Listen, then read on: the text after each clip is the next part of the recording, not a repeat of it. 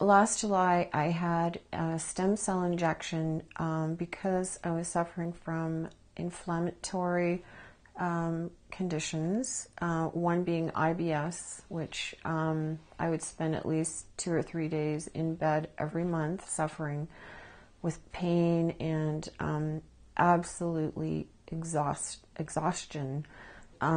Since I had the stem cell injection, I have no more symptoms of IBS.